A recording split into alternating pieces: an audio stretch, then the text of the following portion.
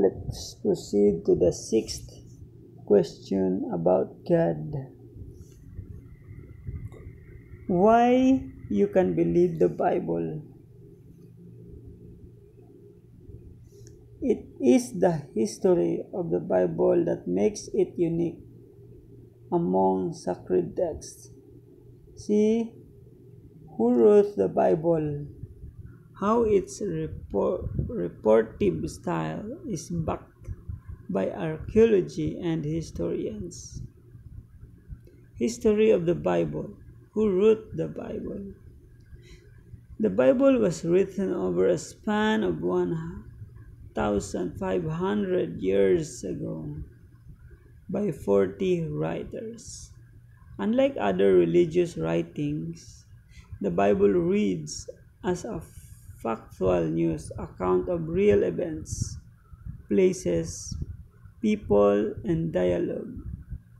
Historians and archaeologists have repeatedly confirmed its authenticity using the writer's own writing styles and personalities. God shows us who He is and what it's like to know Him.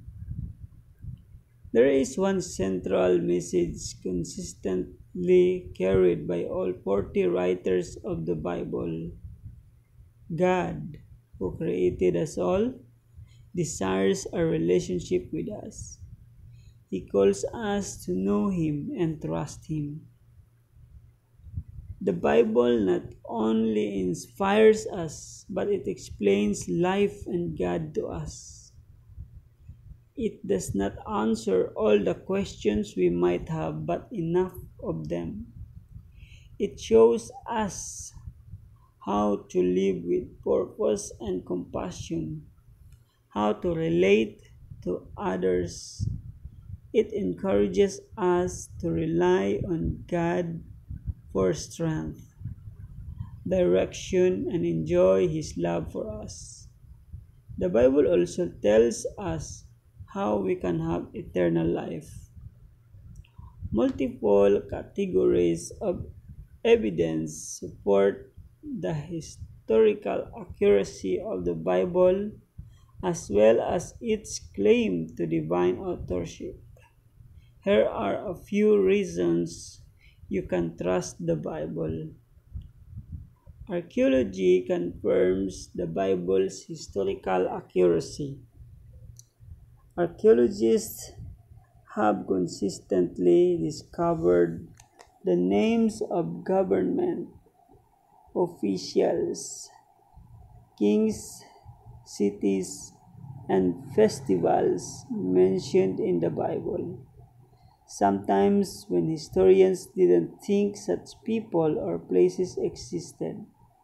For example, the Gospel of John tells of Jesus healing a cripple next to the pool of Bethesda. The text even describes the 5 porticos, walkways, leading to the pool.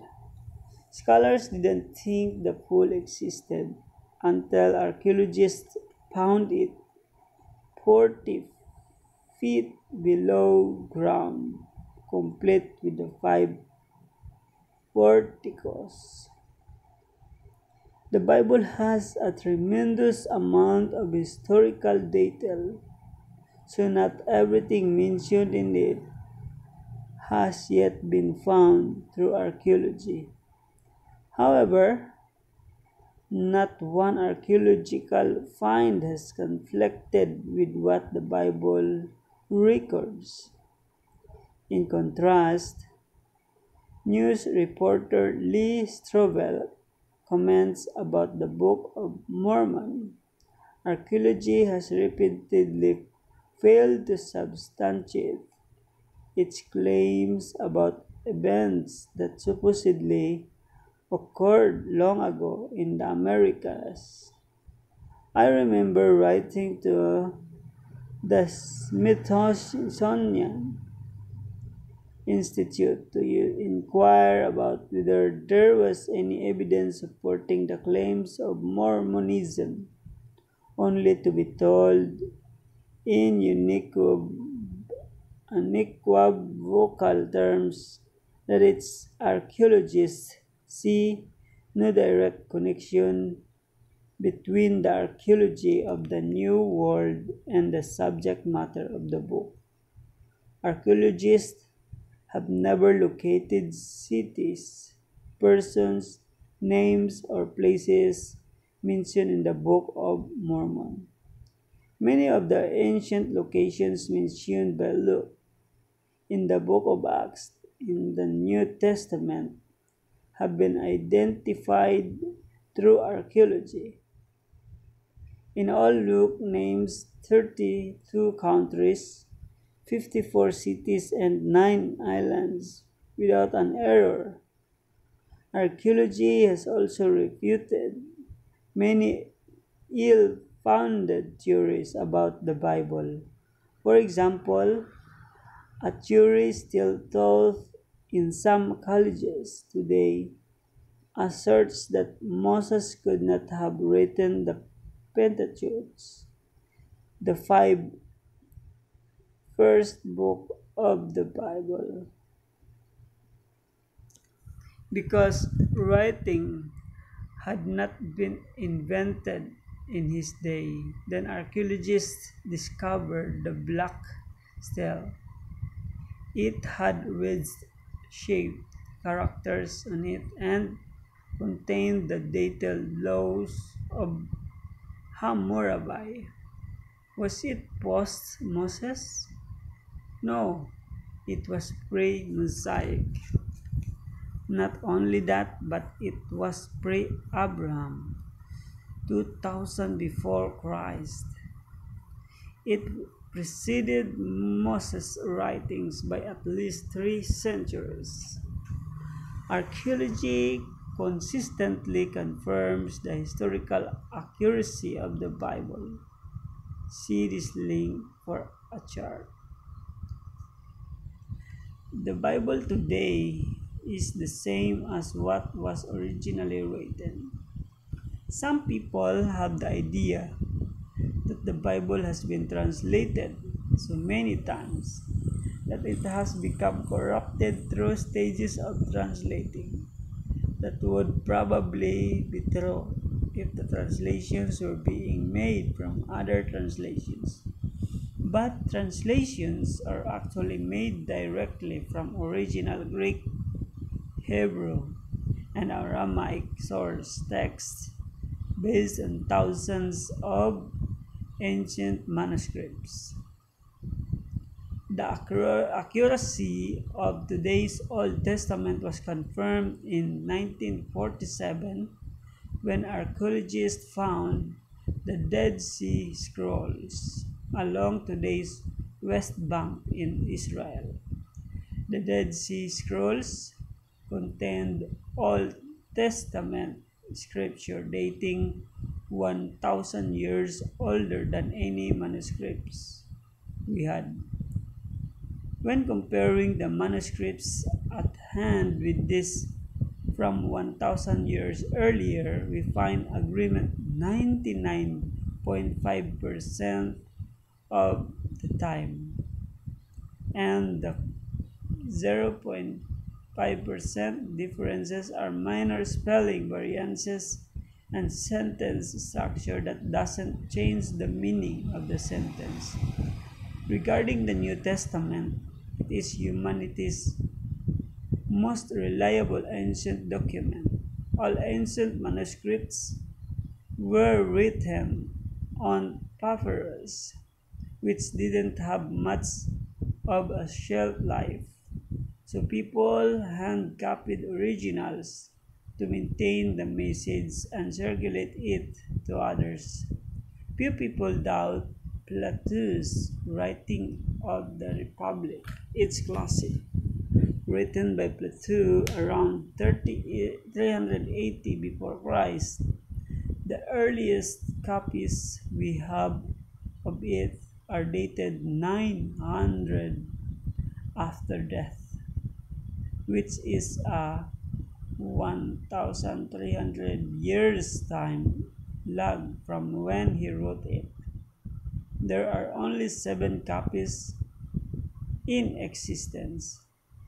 Caesar's Gallic Wars were written around 100 to 44 before Christ. The copies we have today are dated 100 years after he wrote it. We have 10 copies. When it comes to the New Testament, written between 50 to 100 after death, there are more than 5,000 copies. All are written 50 to 225 years of their original writing. Further, when it came to scripture, scribes, monks were meticulous in their copying of original manuscripts. They checked and rechecked their work to make sure it perfectly matched what the New Testament writers originally wrote is preserved better than any other ancient manuscript. We can be more certain of what we read about Jesus' life and words than we are certain of the writings of Caesar, Plato, Aristotle, and Homer. More reasons to trust the Gospel accounts of Jesus. 4 of the writers of the New Testament each wrote their own biography on the life of Jesus. These are called the 4 Gospels, the first 4 books of the New Testament. When historians try to determine if a biography is reliable, they ask, how many other sources reported the same details about this person? Here's how this works. Imagine you are collecting biographies of President John F. Kennedy. You find many biographies describing his family, his presidency, his goal of putting a man on the moon, and his handling of the Cuban Missile Crisis. Regarding Jesus, do we find multiple biographies reporting similar facts about his life? Yes. Here is a sampling of facts about Jesus and where you would find that facts reported in each of their biographies. Matthew, Mark, Luke, John. Jesus was born of a virgin. Matthew 1:18 to 25, Luke 1:27 to 34. He was born in Bethlehem. Matthew 21, Luke 2:4. He lived in Nazareth. Matthew 2:23, Matthew 1:9 and 24. Luke 2:51, 4:16. John 1:45 and 46. Jesus was baptized by John the Baptist. Matthew 3:1 to 15. Mark 1:4 to 9. Luke 3:1 to 22. He performed miracles of healing. Matthew 4:24, etc. Mark 1:34, etc. Luke 4:40, etc. John 9:7. He walked on water. Matthew 14:25, Mark 6:48, John 6:19. He fed 5,000 people with 5 loaves and 2 fishes. Matthew 14:7, Mark 6:38, Luke 9:13, John 6:9. Jesus taught the common people. Matthew 5:1, Mark 4:25 and Mark 7:28, Luke 9:11, John 18:20. He spent time with social outcasts. He argued with the religious elite.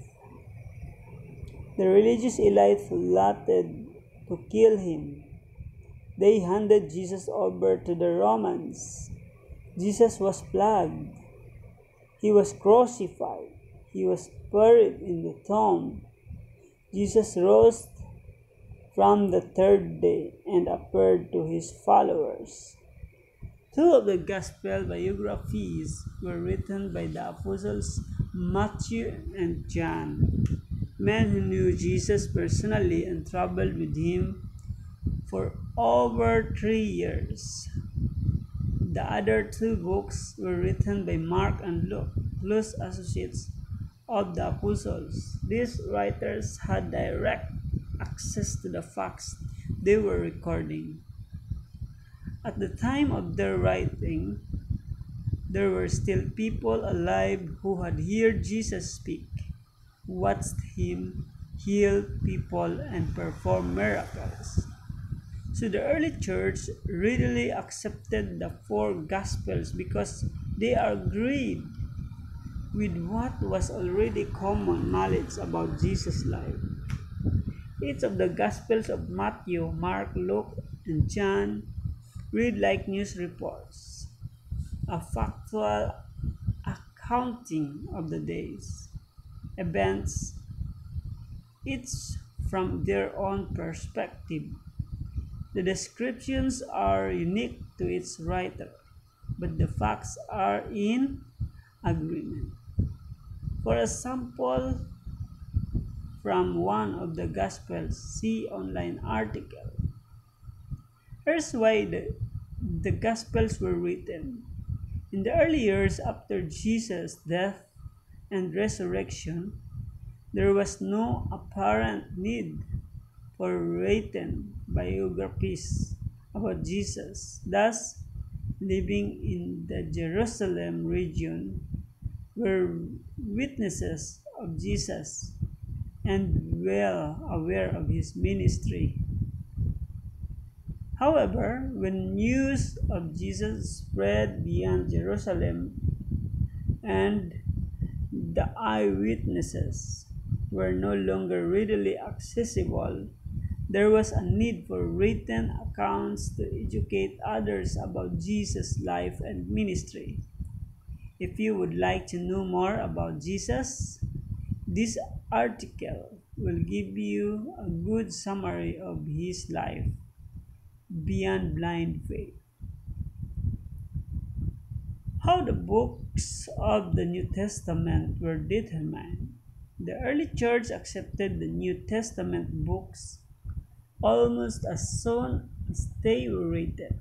It's already been mentioned that the writers were friends of Jesus or his immediate followers, men to whom Jesus has entrusted the leadership of the early church. The gospel writers, Matthew and John, were some of Jesus' closest followers.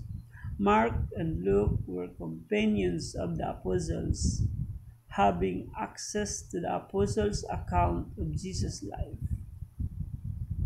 The other New Testament writers had immediate access to Jesus as well.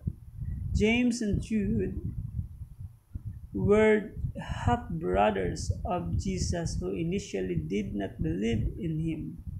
Peter was one of the 12 apostles. Paul started out as a violent opponent of Christianity and a member of the religious ruling class, but he became an ardent follower of Jesus, convinced that Christ Jesus rose from the dead. The reports in the New Testament books lined up with what thousands of eyewitnesses had seen for themselves. When other books were written hundreds of years later, it wasn't difficult for the church to spot them as forgeries. For example, the Gospel of Judas was written by the Gnostic sect around 130 to 170 after death. Long after Judas' death, the Gospel of Thomas, written around 140 after death, is another example of a counterfeit writing erroneously bearing an apostle's name. These and other Gnostic Gospels conflicted with the known teachings of Jesus and the Old Testament, and often contained numerous historical and geographical errors. In after death 367, Athanasius formally listed the 27 New Testament books, the same list that we have today. Soon after, Jerome and Augustine circulated the same list. These lists, however, were not necessary for the majority of Christians. By and large, the whole church had recognized and used the same list of books since the first century after Christ. As the church grew beyond the Greek-speaking lands and needed to translate the scriptures, and as splinter sects continued to pop up with their own competing holy books, it became more important to have a definitive list. Historians confirm what the Bible says about Jesus. Not only do we have well preserved copies of the original manuscripts, we also have testimony from both Jewish and Roman historians.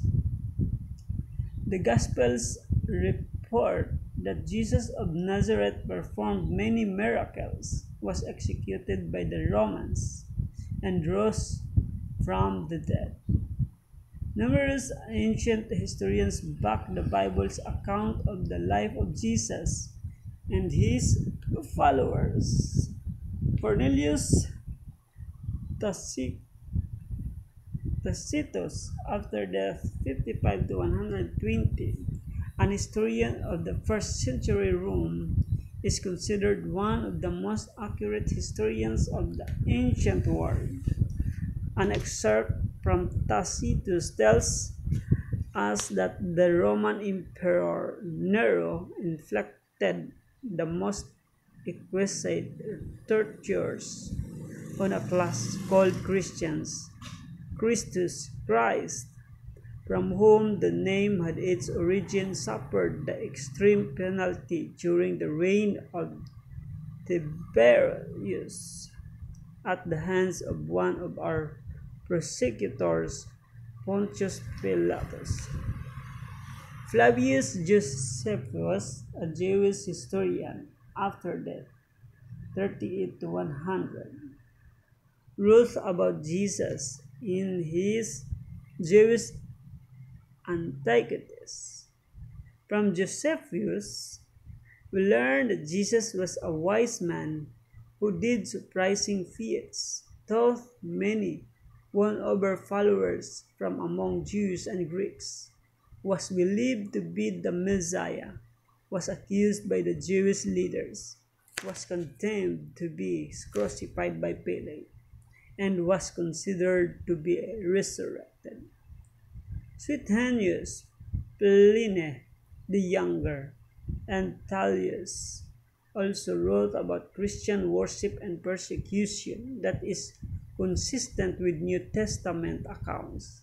Even the Jewish Talmud, certainly not biased toward Jesus, concurs about the major events of his life. From the Talmud, we learn that Jesus was conceived out of wedlock, gathered disciples, made blasphemous claims about himself, and worked miracles, but these miracles are attributed to sorcery and not to God.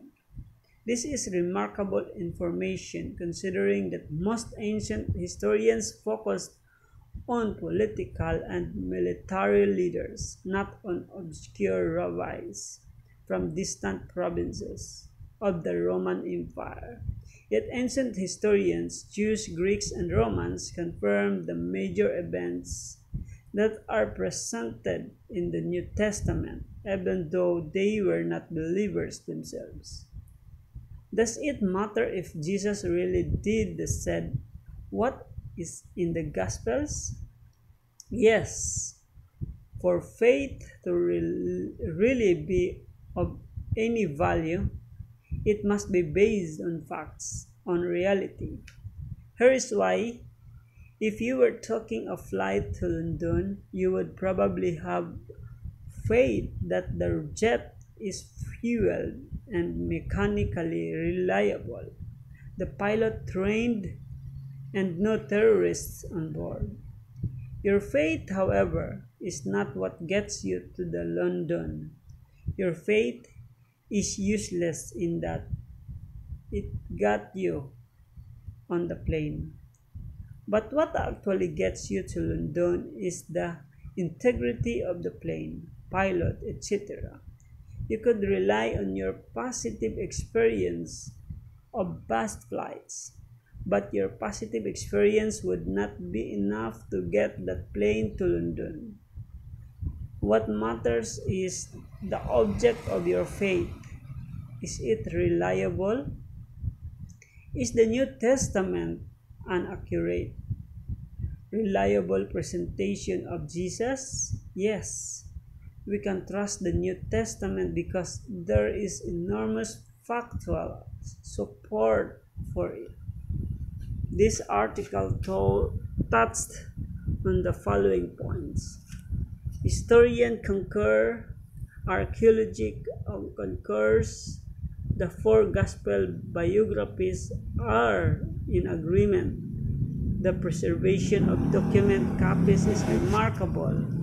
There is superior accuracy in the translations. All of this gives a solid foundation for believing that what we read today is what the original writers wrote and experienced in real life, in real places. John, one of the writers, sums it up well. Now Jesus did many other signs in the presence of the disciples, which are not written in this book. But these are written so that you may believe that Jesus is the Christ, the Son of God, and that by believing you may have life in His name. You are welcome to sign up for a free study of the Gospel of John, which comes to you by email. Click here. Here are the footnotes, and this article is from everystudent.com. You can see it at this link. Have a blessed day.